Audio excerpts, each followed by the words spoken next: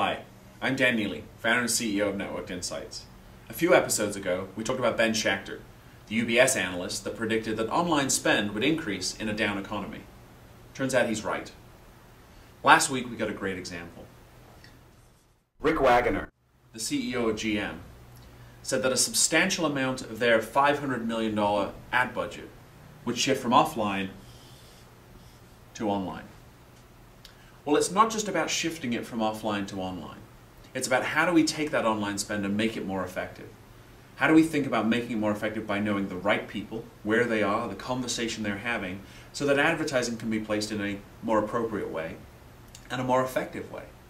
At Networked Insights, we help companies understand where to place, when to place, what the context of the conversation is about, and arguably how to build an audience across social media so that it can become very effective. So that when someone sees an ad, the ad is relevant to the conversation that they're having. At Networked Insights, we measure the social.